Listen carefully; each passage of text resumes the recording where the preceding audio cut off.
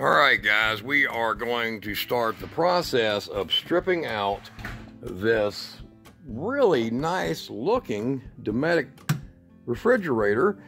It just wouldn't fire back up, and we flipped it over and over and over. I even had it taken down, and they said, hey man, it's just solid, you're not going to break it loose. I even took it loose in here and beat on it.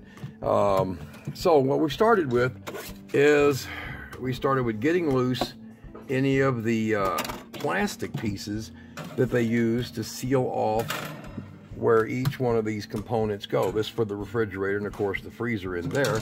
Taking off the trim pieces for racks in it. And so we've got this. Now I've got a whole pile of these refrigerators that are no good. And I'll tell you what, you talk about one hell of a nice heat sink. For like SSRs or wind turbine resistors or something, man, I think I'm gonna pile up a bunch of these. Y'all need some, give me a holler. So, all right. And around here, down here where the igniter's at, is just a little rod right here that you push in, and it'll come out of that hole. So you'll look here and you'll see it goes into that hole over there. So you just push into that rod and it'll come out, and that's the igniter, which goes all the way up into the refrigerator so you can get a spark and start your gas.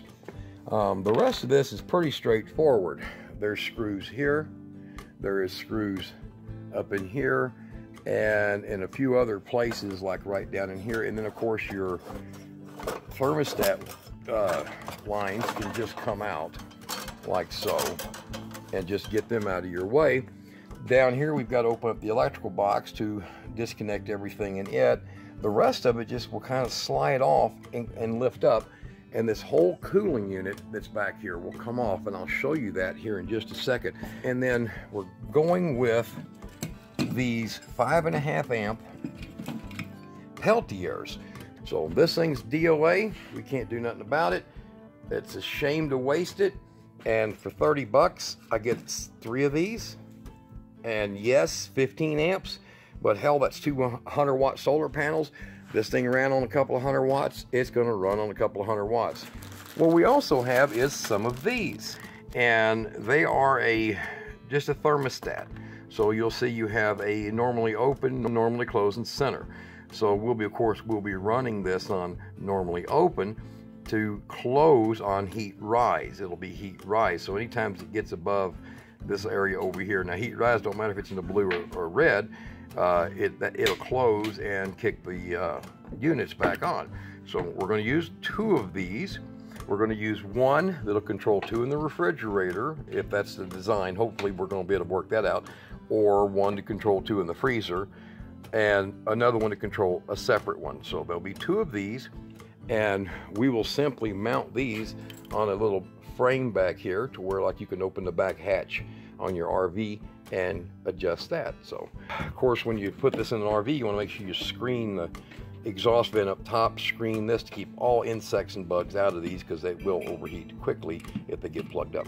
All right, that's our process. Let me get this off and we're going to show you the next step. All right, now with the screws out of it, you're going to see how this kind of works its way out. The unit, if you want to order another one of these units for your cooling unit or your refrigerator, you're going to go with the numbers that you have right down here, and you'll be able to order one of these for most cooling units today. Built since about 83 on forward, you can still get a cooling unit for a lot of these. This is pretty simple to come out. It's just mounted with this foam. And of course, yes, we're going to put 2-inch foam back in here. A little better view there. You can see how we're just coming off of it like that. And it's not that hard to pull out. You just have to work it. And this one being its age, it takes a little more effort, but it will work its way out. All right, now you see that it's been removed. Everything is just in place. All these parts, they'll just come out so that we can put switches in up here inside the refrigerator. And here is the culprit right here that died on us. And man, it's a miserable thing, because you look at the condition of this 1971 refrigerator. It's it's miserable to lose it. But the plug is so bad that they did a little sonic test on it, and he said, you know, it's going to make a hole as soon as we start using it. So even though it looks great in here, it would leak. So off it is. There is everything like what you saw inside the refrigerator, and of course where the heat sink mounted right there. And now what we've got over here is we have the Peltiers. I know I get there's going to be a lot of criticism because people just don't understand that modern technology makes more efficiency as it makes more products. So here is the Peltiers. These are, the coolers are much more efficient than just 2 years ago. Than your little Coolatrons or whatever you had that pulled 7 or 8 amps. These are much more efficient than they were before. To control all of this, we're going to be using a thermostat. This is good for 16 amps. So it will be able to run 2 of these without a problem, because 2 is about 11.5 amps. And I've got one sitting over here running. Now we're believing that we're going to probably be able to get away with just 2 of these and mounting them through the top. Here's the ceiling level here, the top level. So you can see with the flange how it would easily protrude into the body there. And put cool air down. Volume of this is only about 5 cubic feet. So the freezer will have one in it. We will use its original heat sink, which is a very nice piece of material here, very good condition. We'll use it probably to mount it through the body over here like that. And you'll end up with 2 up top, 1 on each cavity there. And we'll probably put a 3rd one in, this one, inside the back there coming through, and put another thermostat so if it ever reaches that higher temperature, it'll kick it on. That's just to be like a safety. So 2-on-1 thermostat, only 11 amps, basically 2 100-watt solar panels with a little to spare.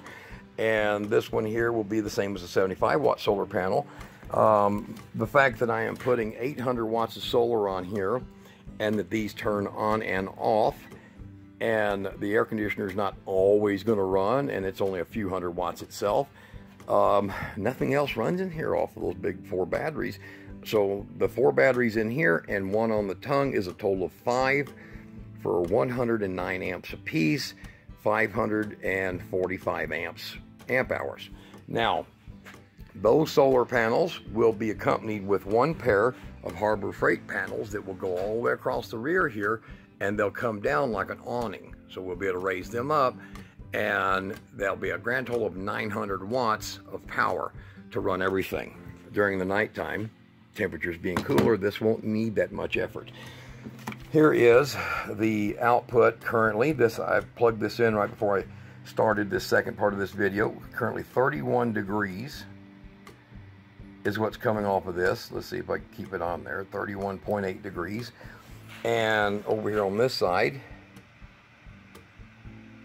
it is putting out, let's see if I hold on there, only about 75 degrees. Now here in the shop, temperature is 65 inside my shop.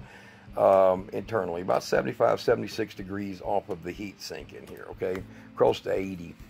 Now, the way these will mount is that we will mount them flanged all the way to this point. So this will be a flanged mount, and then we will have a thermal seal that'll go between these 2 points here, and which is as good as you're going to get for one of these. We have some special ʻpeltyā that we're going to use in there, and then of course notching the foam out and a sheet metal lip for this to make all this fit in there nicely to where your full ventilation intake here, the air blows out this direction, your full ventilation intake is that way. So this is video 1 showing you how we're tearing it apart, what we're going to be using. Everything will be down there at the bottom of the video where the upload date is as far as parts and materials.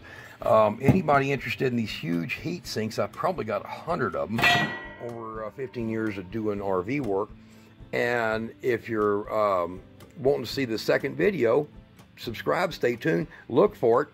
I appreciate good remarks, good comments, but you know, if you're going to say about how inefficient this is, don't. This is much more efficient now than they were just a year ago, and they use a lot less power. 5.45 amps is what this draws, so that's pretty good. When you think that 1 would make a nice soda cooler, 2 is going to be impressive, 3 is going to be amazing. So there's the rest of it right there. The parts that you see, like this thermostat, and these Peltiers, the ones that I use. I don't use the 8 point whatever amp ones, I use these. And they're very quiet, as you can hear. Very quiet. You've seen that was 30 degrees, 31 degrees. Once it's inside, not pulling 60-degree air into it, you notice that is a 30+ degree temperature differential. Most of these are lucky to get 20. So if you look in here and you see what it's got, now me handling it, there's 31 degrees, 30 degrees. If I can get it on a better point. So 30 degrees, 29 degrees, okay? And it will get all the way down to about 27. That's about as good as they get. But that is a 30+ degree temperature differential. You can't get that out of a regular Peltier. The ones I pick up, there's like 5 sellers. They all look alike. Some of them are black, some of them are red, whatever. This guy here has the best ones. And at just under 6 amps, beats the hell out of the rest of them. There it is, guys. Y'all watch the video too.